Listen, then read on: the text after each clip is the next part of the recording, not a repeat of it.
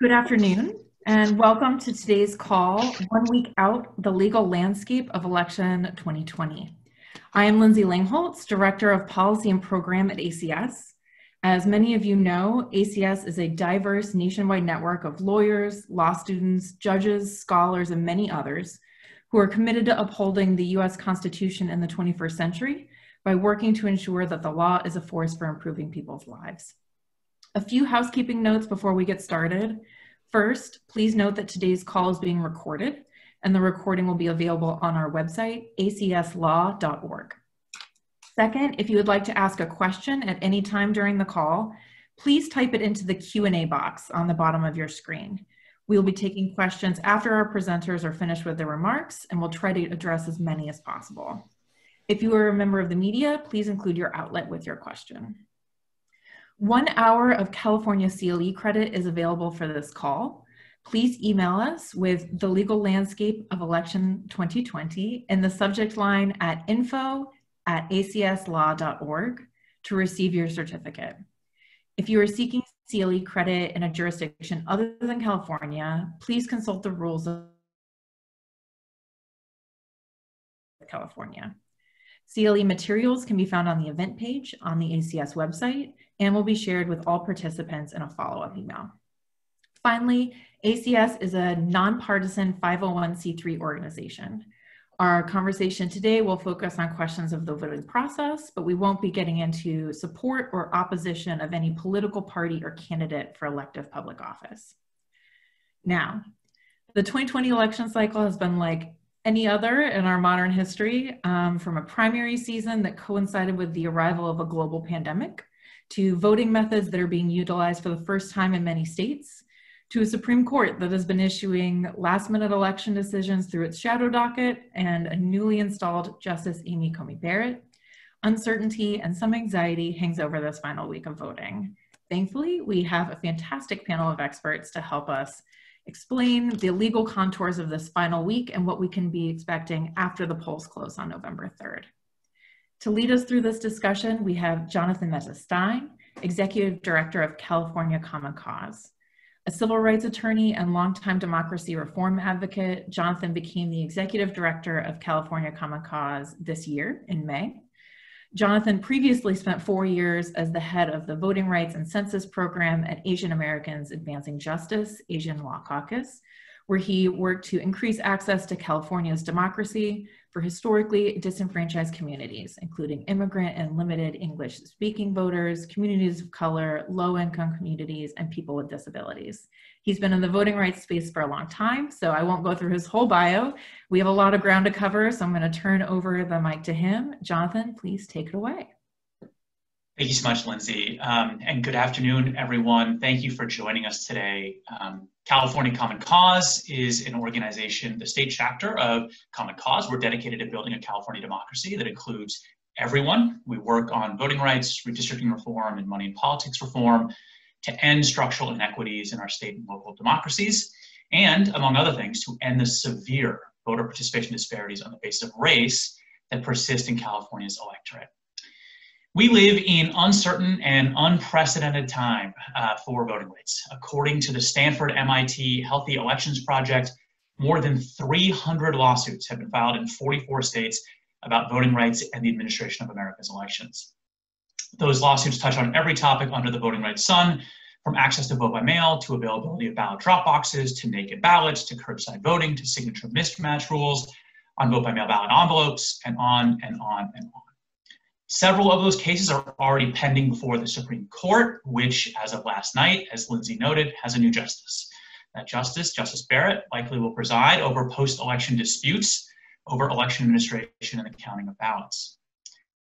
The barriers and voter suppression laws that these are just one of several fronts in the fight for free and fair access to the ballot. Simultaneous to that, voters must navigate massive disinformation coming out of a variety of sources. First and foremost, the White House, where for months the message has been vote by mail can't be trusted and counting ballots after Election Day is a sign of malfeasance and fraud. Side note, it's actually the opposite. It's a sign that elections officials are doing everything they can to count every eligible vote. A long vote count in many cases is a feature, not a bug, of a healthy democracy. And then lastly, voters who vote in person must navigate the situation on the ground. There are already long lines to contend with. There is the virus, there are problems in language and disability access, poll workers who won't follow the law, and the possibility of self-deputized election vigilantes who seek to police/intimidate voters. As an example of the sort of things that happen on the ground, just this past weekend, one of our staff members at California Common Cause stopped by an early voting site in Los Angeles County and found 6 police cars parked at the entrance. We called the county and the squad cars were moved within minutes, but how many quote unquote small situations like that will go unaddressed across the country? But despite all these challenges, we have to acknowledge people are voting.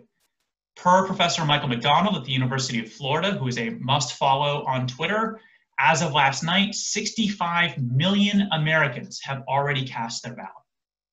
It remains to be seen whether this enormous wave of early voting, which is setting records in many states, is the beginning of a massive turnout in the general election, or simply it represents a shift away from election day voting to early voting because voters have already made up their mind in this presidential race and don't feel voting in person on election day is safe.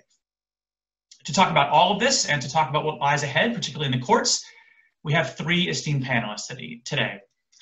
Dean Daniel Tokaji is the Fred W. and V. Miller Dean and Professor of Law at the University of Wisconsin Law School. From 2003 to just this year, Dean Tokaji served as Associate Dean for Faculty and Professor of Constitutional Law at the Ohio State's Moritz College of Law. Dean Tokaji's scholarship focuses on the law of elections and democracy. He has published over 50 law review articles, book chapters, and other scholarly papers. His most recent work, Voter Registration in a Pandemic, was published in the University of Chicago Law Review Online this year. Kat Calvin is the founder and executive director of Spread the Vote and the co-founder and CEO of the Project ID Action Fund. A lawyer, activist, and social entrepreneur, Kat has built a national organization that helps Americans obtain the IDs they need for jobs, for housing, and for life, and going to the polls. She is the co-host of a podcast called Vote, the Podcast. Jonathan Diaz is legal counsel at Campaign Legal Center, where his work barriers to accessing the ballot, including issues related to local election administration, the intersection of elections and the criminal justice system, and census. He litigates voting rights cases in federal courts around the United States and advocates for laws and policies to expand access to the ballot. Jonathan also represents CLC on the Advisory Council of All Voting is Local, a national campaign that works with partners at the state and local levels to ensure that access to the ballot is expanded and protected.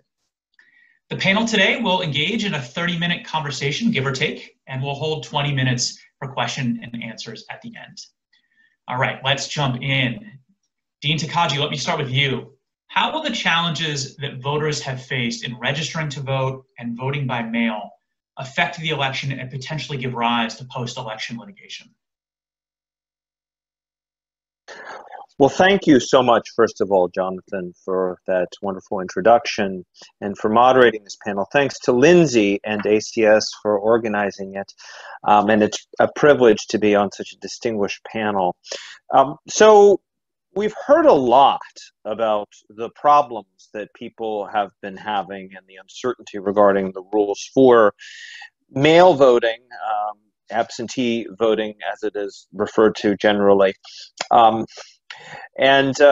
You know, one of the things that's important to recognize about absentee voting is that there are a lot of things that can go wrong with it and sometimes do, right? Most of the absentee ballots that are sent out, requested and then sent out to voters are returned and are able to be counted, but there are always some that aren't, and there are things that can go wrong, like questions about whether the signature matches, whether the ballot was properly returned, the naked ballots issue, for example, whether they arrived on time.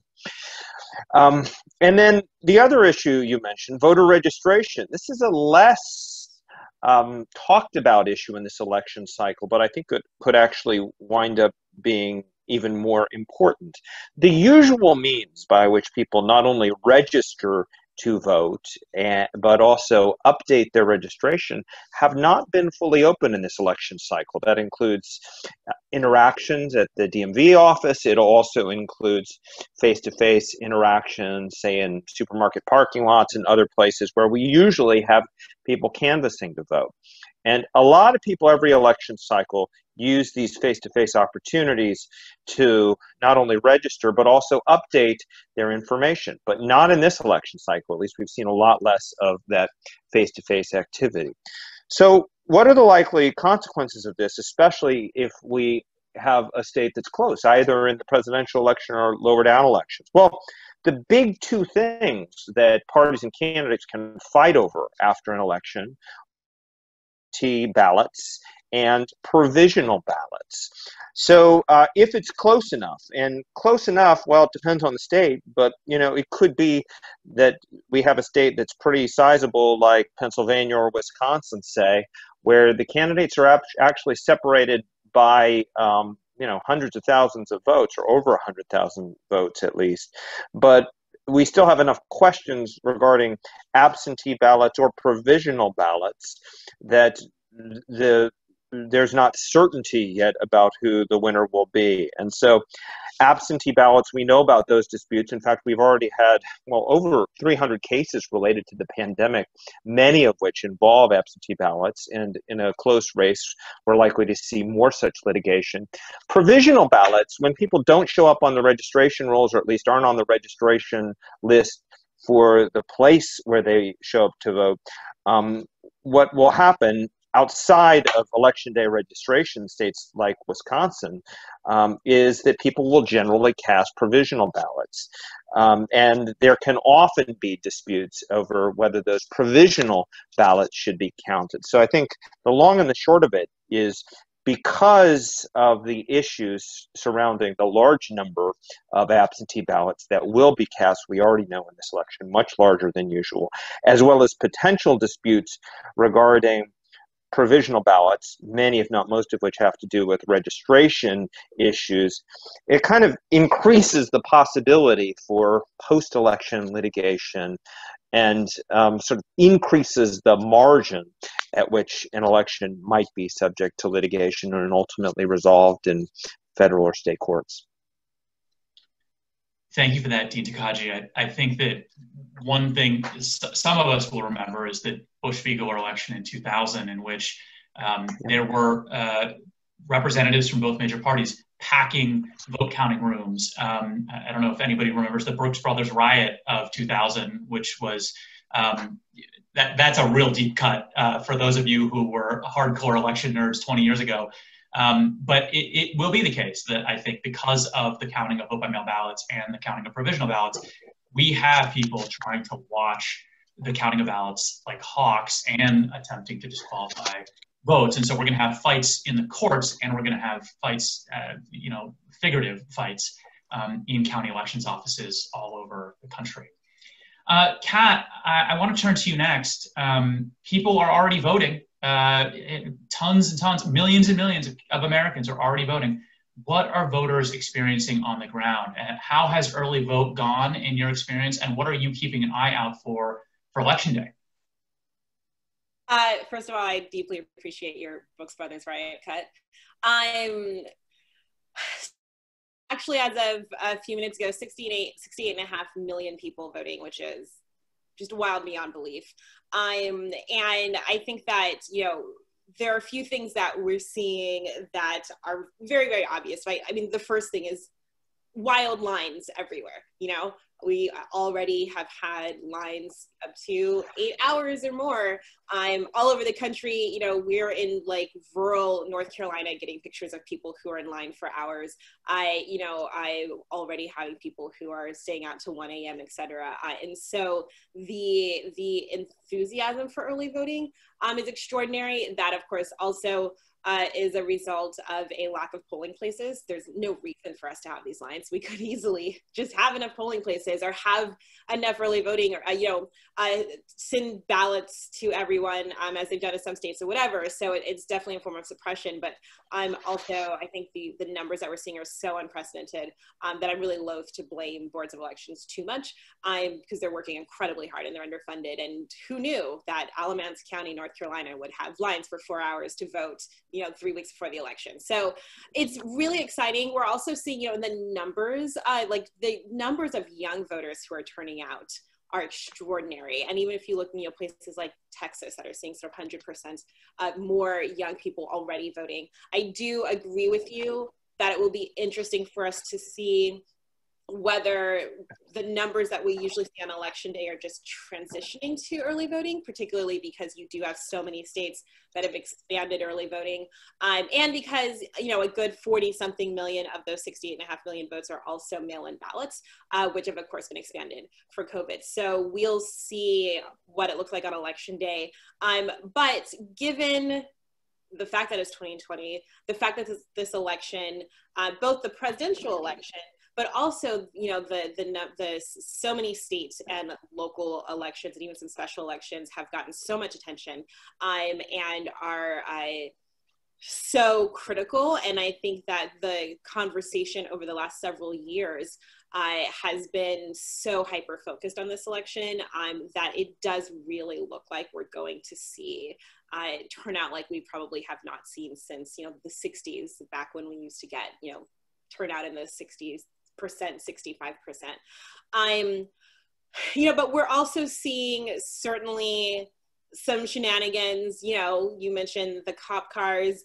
We've had cases reported to us of different types of intimidation around the country. I live here in Los Angeles County, where we have both had a ballot box get lit on fire in a Black neighborhood in California, as well as the California Republican Party put fake ballot boxes all over our county and others, and I think are still refusing to remove them. In different types of both blatant and subtle intimidation. We, like many of your organizations, were part of trying to recruit poll workers around the country and have been getting reports from people saying, I tried really hard to be a poll worker in my city where we have these incredibly long lines, and was rejected and told that they don't need anybody.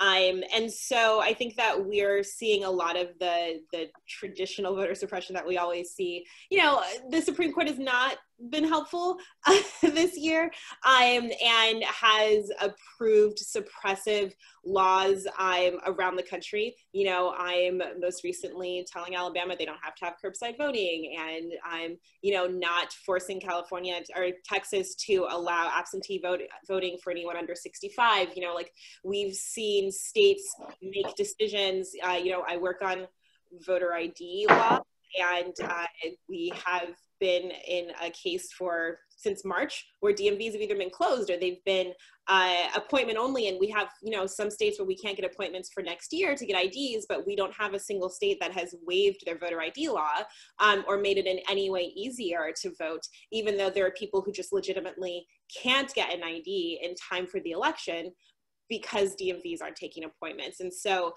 we're seeing a lot of state level and local level suppression or continuation of suppressive laws with no regard for the pandemic, for the situation. And I think lastly too, we are seeing a lot of confusion and getting so many questions because there's so many lawsuits that are just changing the rules of voting in states in the middle of voting, and so we've got folks who are early voting and the rules are one way, for instance, Alabama again, where they were giving anybody who was at high risk for COVID a way to waive the requirement to get witness signatures for their absentee ballots. And then all of a sudden, the Supreme Court agreed, well, no, you actually don't need to give them waivers. And so now there's this real confusion because, well, we already have all these people who voted with a waiver.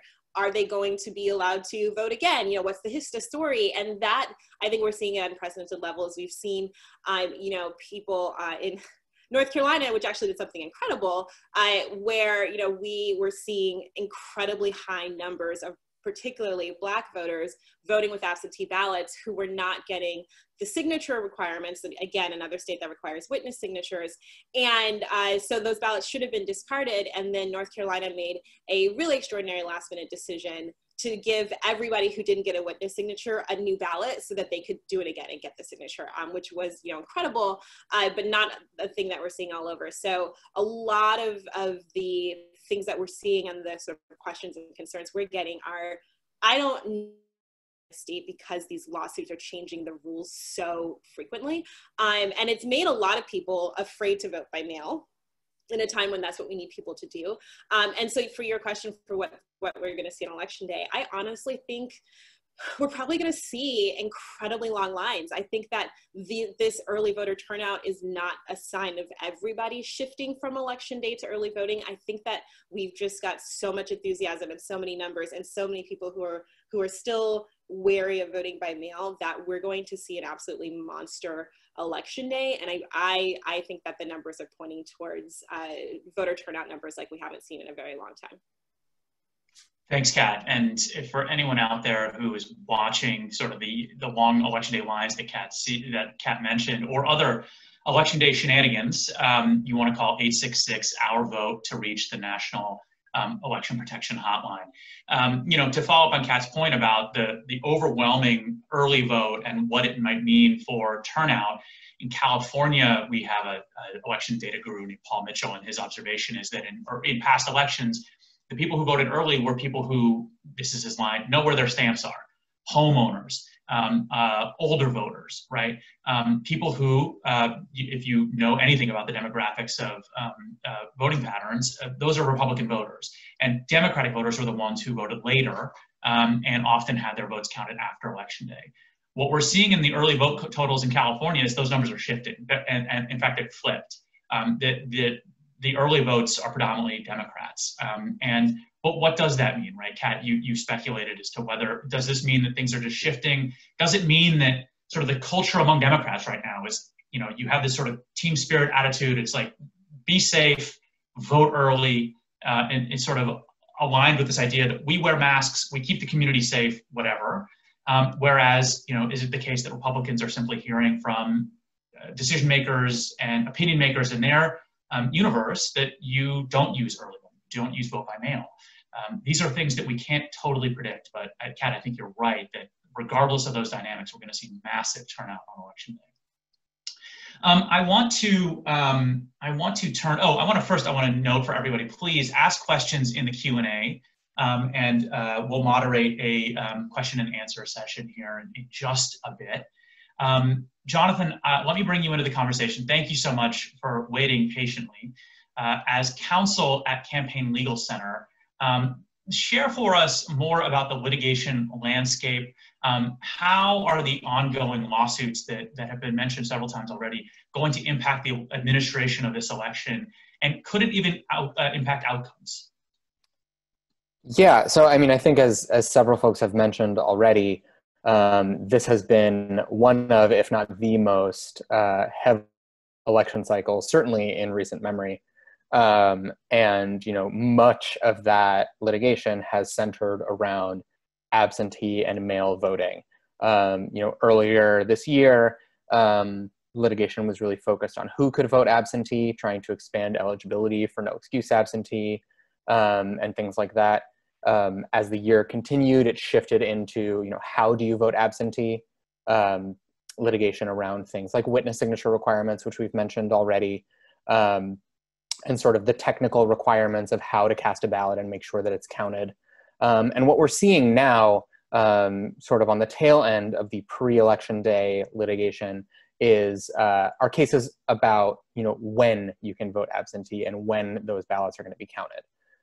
There have been, up until just last night, there were 3 sort of big potential blockbuster election cases sitting at the Supreme Court waiting for decisions out of Pennsylvania, North Carolina, and Wisconsin, all of which have to do with when does your absentee ballot need to be back in the hands of election officials in order for it to be counted. All 3 of those states had you know, extensions of one form or another that pushed that deadline past Election Day. but they all took slightly different forms. So in Pennsylvania, it's the state Supreme Court interpreting the state constitution to extend that deadline. In North Carolina, it's a decision by the state Board of Elections that, you know, is the regulatory authority for elections in that state. And in Wisconsin, it was a federal district court that changed that deadline. And so in the Supreme Court's decision in the Wisconsin case last night, declining to let that deadline stand, the extension stand rather, you can see in the varying opinions from Chief Justice Roberts, from Justice Kavanaugh, from Justice Gorsuch and Justice Kagan, all of them sort of trying to parse those different states and the way that those extensions are being made, and, you know, reading the tea leaves of those various concurrences and dissents can be a little challenging, because we don't know how they are going to apply the reasoning from this Wisconsin case to, you know, the North Carolina decision that's pending. And, you know, they have already heard the Pennsylvania case, but it's back, and we don't know how Justice Barrett is going to alter that calculus. So, you know, those are the cases that are currently pending at the Supreme Court, but that's not where all the action is. There are still cases going on at the federal district court level, in state courts, at federal appellate courts. There's a lot of litigation going on about poll watchers and poll monitors, you know, who is permitted to go into the polling place and observe not just the casting of ballots, but the processing and canvassing and counting of ballots. Are they permitted to challenge ballots as potentially invalid? There are currently cases in Pennsylvania and Nevada along those lines. And, you know, we've already seen attempts by, you know, the parties and candidates, particularly by the president's campaign in Nevada, to try and stop counting of ballots that have already been submitted, while they, you know, while they hash out all of the ongoing litigation disputes. You know, that request was rejected by the district court in Nevada. But I think it's a preview of what's to come after the election, if, you know, as is possible, the election is quite close and there are still a number of, you know, absentee and mail ballots still to be counted. I think that we are likely to see litigation probably from the campaigns, to try and, you know, stop the counts or exclude certain late arriving mail ballots, particularly in states where there have been changes to the deadlines, you know, in order to affect the outcomes one way or another.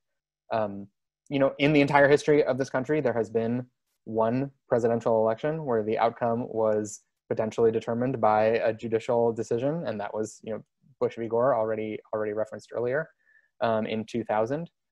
So, you know, I don't want to scare everyone and say that the chances of this happening are high, because a lot of things need to go, you know, in a certain direction for the Supreme Court to even have a case that could determine the outcome of the presidential election. It has to be within a certain margin. There have to be a certain number of uncounted votes remaining that could affect the outcome.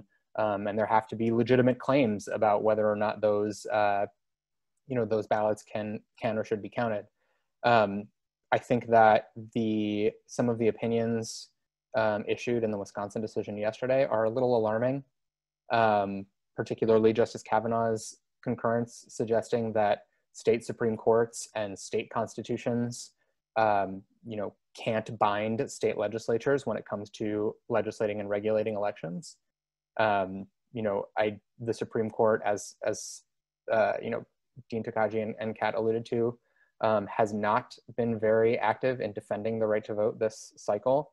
And, you know, the rest of the federal court system taking their lead has been very hesitant to, you know, intercede to expand protections for voters. You know, they largely have deferred to state election officials and state legislatures who have declined to do so despite the global pandemic. So, you know, it is alarming to see a court that was already pretty hostile to voting rights claims, you know, become even more so this year. Yeah, Dean Takaji. Yeah, let me jump in response to Jonathan's comment, which very nicely highlights some of the big things that we should still be looking out for in this election cycle. And two big points here. First, it's not just that the current Supreme Court majority has not been a friend to the right to vote, but in fact, that court has issued many decisions now over the last several years that reverse lower court injunctions, lower federal court injunctions protecting the right to vote. They have, in other words, stood in the way of court orders that were protecting the right to vote, relying on a case from several years ago out of Arizona, Purcell versus Gonzalez.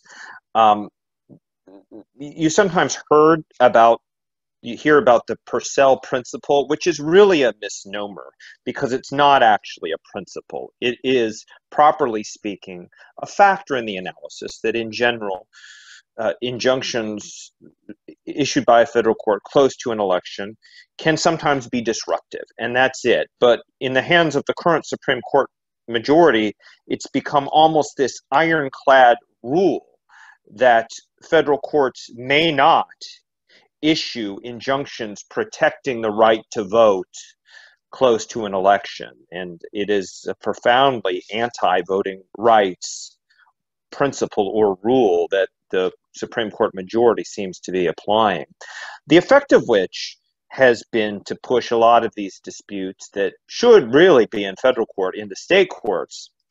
Now, this brings me to the second issue, which is the one that presents the biggest possibility for Supreme Court resolution, with the newest Supreme Court justice potentially being the deciding vote. And this has been teed up over the past week, and I think the likelihood of litigation has really increased over the past week, by which I mean litigation that could be resolved in the Supreme Court with the decisions out of Pennsylvania and my state, Wisconsin, last night's decision. And here's the issue. May state courts rely on their state constitutions in cases involving federal elections? Or alternatively, does that violate either Article 1, Section 4 or Article 2, Section 1 of the Constitution? Now, at first glance, that may seem crazy. Like, how could a state court be violating the federal Constitution by relying on the state Constitution? Well, the argument is that both Article 1 and Article 2 refer to the state legislature as the entity that, at least in the first instance, to make rules governing federal elections. And so the argument goes, and this was an argument that had been accepted by, well, at least some version of it, by some of the concurring justices in Bush versus Gore, state constitution makers are not the state legislature. And so it would violate the U.S. Constitution for state courts to rely on state constitutional law in cases involving federal elections. It's very clear there are three justices, three Democratic appointees who disagree.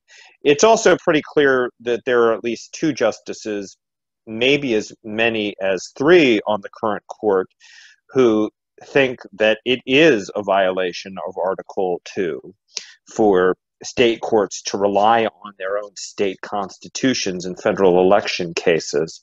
And so the question is, well, the chief has given signals that he doesn't agree, which is a good thing.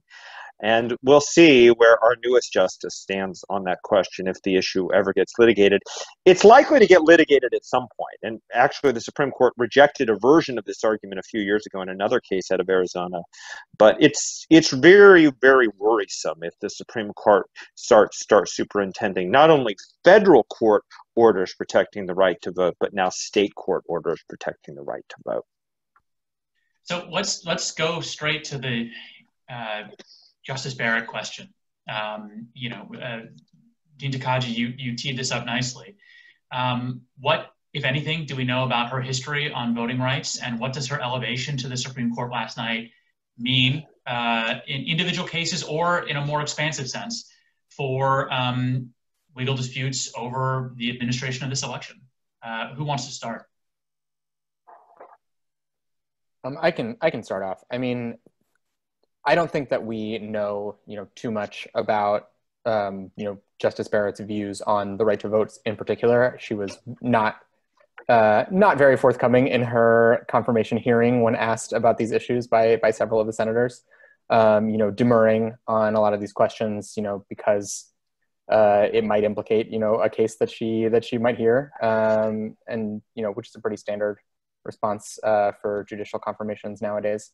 But I mean, I think given her writings and her brief history on the Seventh Circuit as a pretty conservative judge, I think it's fair to assume that voting rights claims, which were already facing a pretty steep climb in the Supreme Court as previously constituted, have become even less likely to succeed.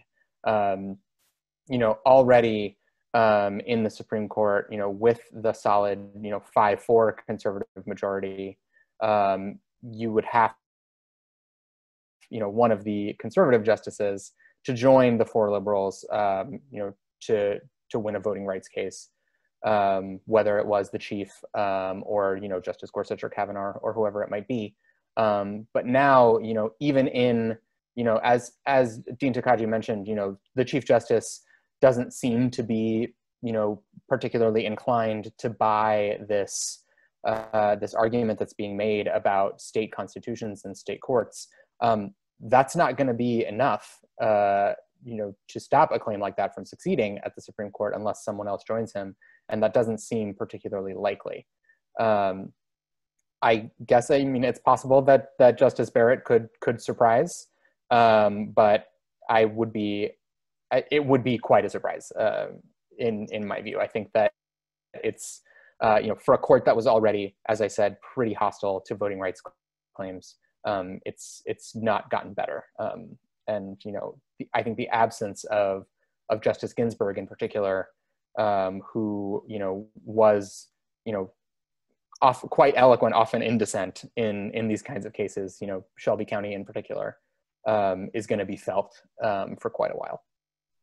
Right. If you don't know Justice Ginsburg's quote about throwing out your umbrella in the dissent in Shelby County, go Google it now. Dean Takagi or Kat, do you want to weigh in? I'll just weigh in briefly, since it's always better if we have at least a little bit of disagreement, to push back a bit on the idea that we know or can even predict with any degree of reliability beyond speculation how Justice Barrett will vote on this big looming issue about Article 1 and Section 2 and whether state courts can rely on their own state constitutions in federal election cases.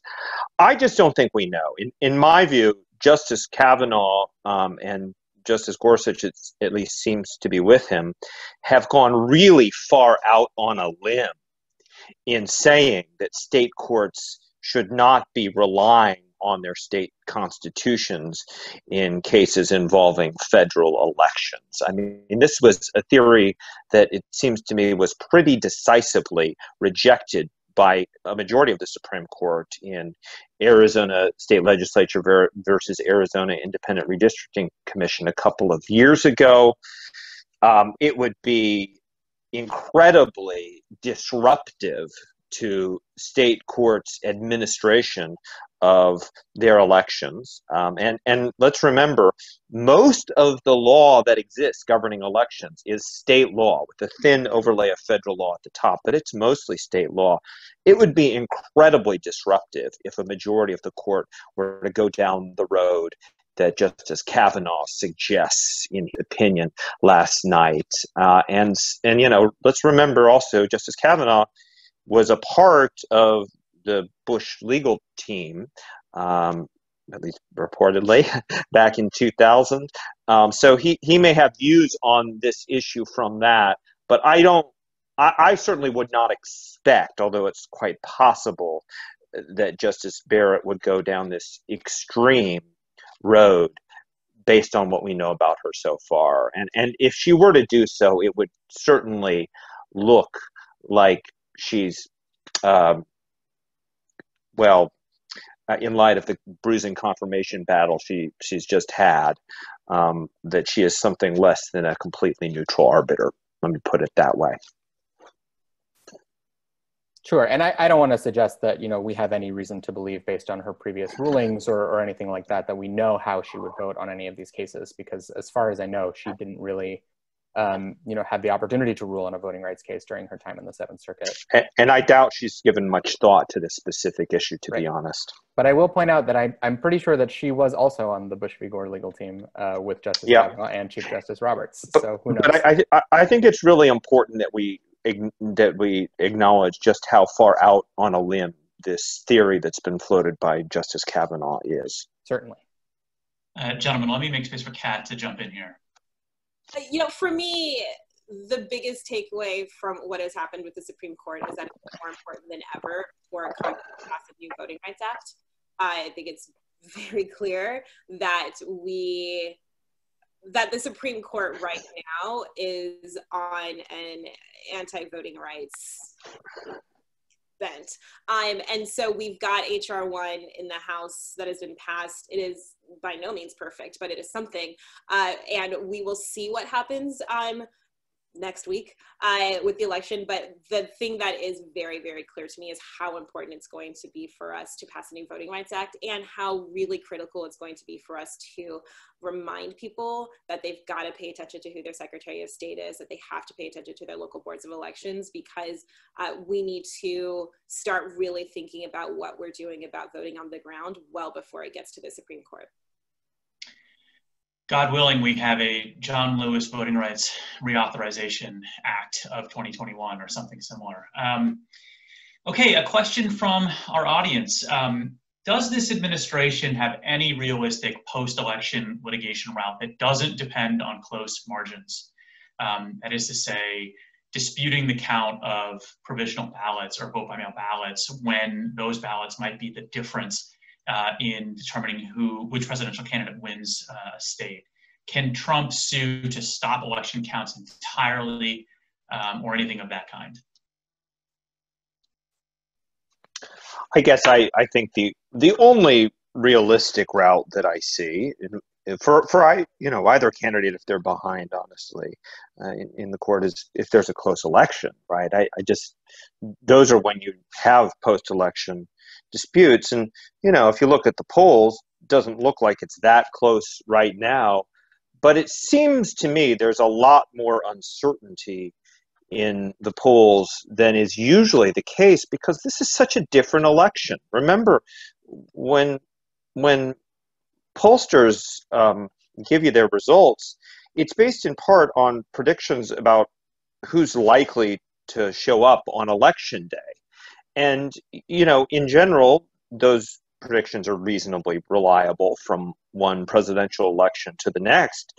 This is a really different election. And so who are the voters who are going to be afraid to show up on election day, even if they might have told someone when responding to a poll that they were planning to vote on election day? It might be that there's that who actually winds up showing up turns out to be different, because we know fear of the pandemic, of being out in public, is not exactly the same among Democratic and Republicans generally.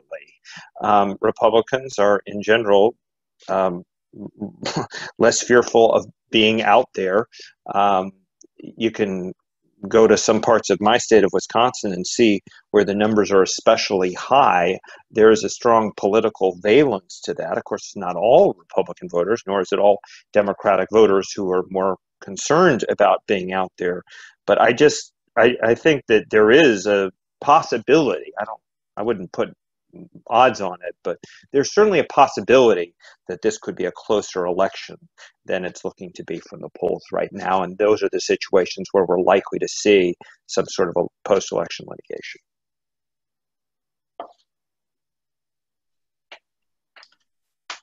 Another question from the audience, and if anyone wants to jump in on that one, please speak up now. What can be done to protect voters from voting vigilantes or even armed quasi-militias who seek in some way to intimidate voters? And the question here is, do we have adequate law enforcement to manage those sorts of situations. But I also want to throw out the possibility that for many communities, law enforcement is not the right solution to those situations, and in fact raises as many new questions as it answers. And so thoughts from the panel on how we handle that very difficult 2020 dynamic.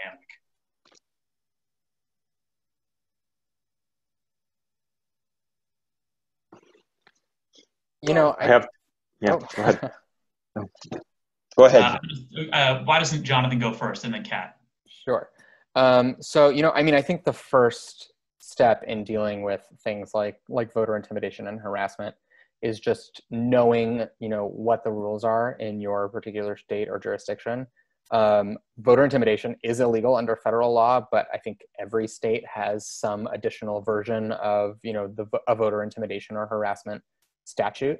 And in most of them, in the first instance, it's poll workers and precinct captains and the election workers themselves who are, you know, empowered to deal with those kinds of things.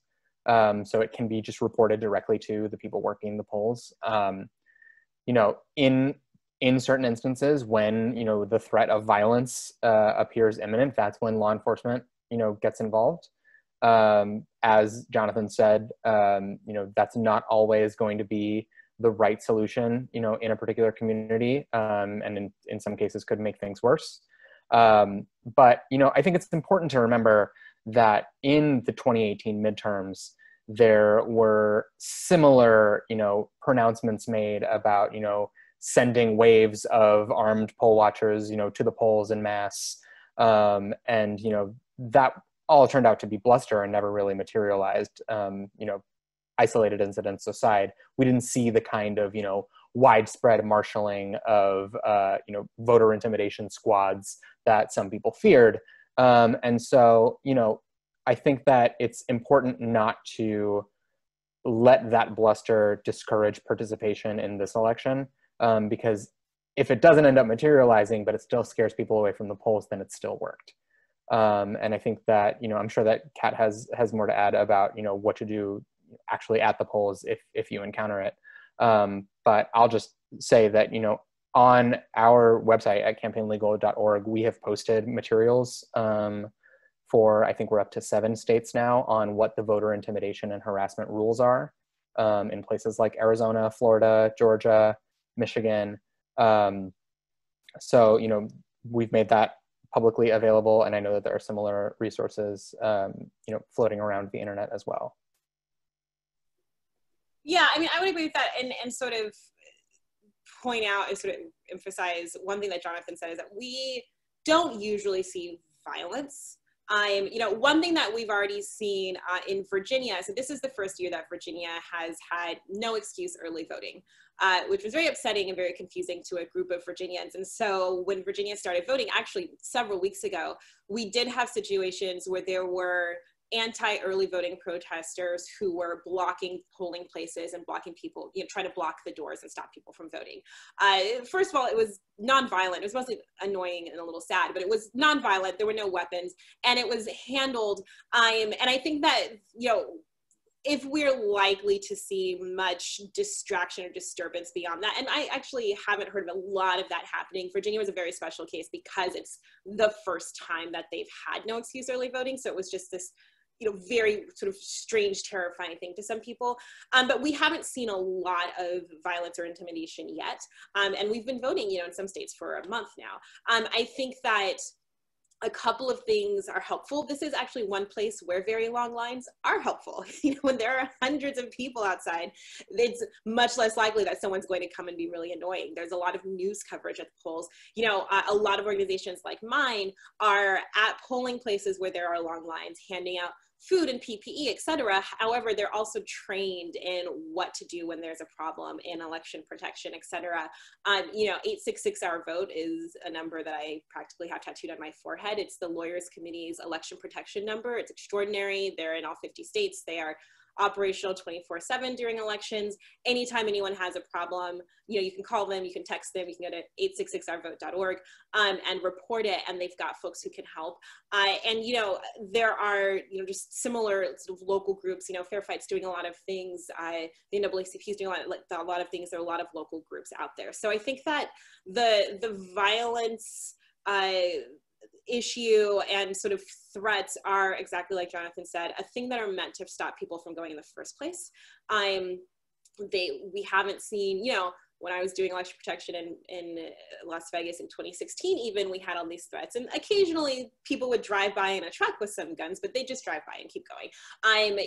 We haven't seen anything real yet. Could it happen? Absolutely. We've still got a week of voting, and things are getting more and more tense. But so far, the intimidation we've seen has been pretty light. And then I think I will be the third person to emphasize that law enforcement is not the answer. Law enforcement in many of our communities will only make things worse, and frequently in our communities are not there to protect us, or at least we don't feel that way. And so if there is a problem at the polls, unless it does escalate to violence or to something where you are forced to call law enforcement, my first answer is to call 866-OUR-VOTE. And frequently, if things are bad enough, they'll even send lawyers who can then help, deal with law enforcement. But in this country, having adequate law enforcement is never the problem. We've got adequate law enforcement for anything. It's what that law enforcement is being used for. But so far, I think that most of the efforts, and this is even when you look at things like foreign interference, et cetera, they're not doing anything at the polls. They are trying to stop people from going to the polls in the first place. And so the way that we discuss this will determine whether or not we help scare people or whether we let them know this is just bluster. This is just meant to scare you because they don't want you to show up, and you can show up and be fine. Let me just add one quick point. I very much hope we don't see instances of violence or intimidation or threats at the polling place. We were worried about this 4 years ago. It didn't really happen, at least in any significant scale. But tensions are even higher now than they were 4 years ago, so it's not beyond the realm of possibility. If there are any election lawyers or pro-democracy election lawyers out there, I guess I would be ready with TRO papers to file if there are issues of voter intimidation on the polls, and be ready to go into court to stop those as soon as they happen. I think that is a remedy that lawyers who care about protecting the right to vote, whether they're with the parties or with nonprofit groups, should be readying themselves to bring.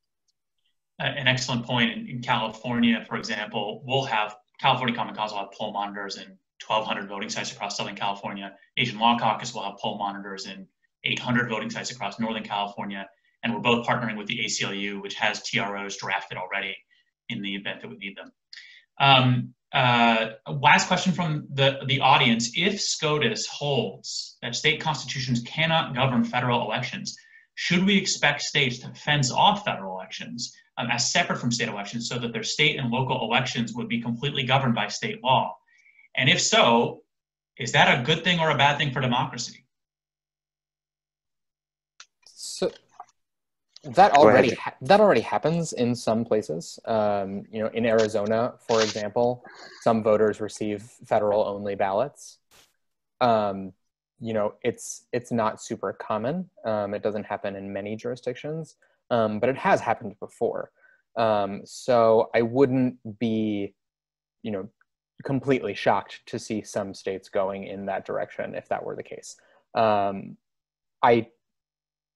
This is a hypothetical on top of a hypothetical, so it's hard to really think about how that would impact election administration. My guess, and this is purely speculation, is that it would not be viewed positively by election administrators because it would effectively double the amount of work that they'd have to do. And in most jurisdictions, election administrators are already under-resourced and underfunded and scrambling to meet the needs that they already have to.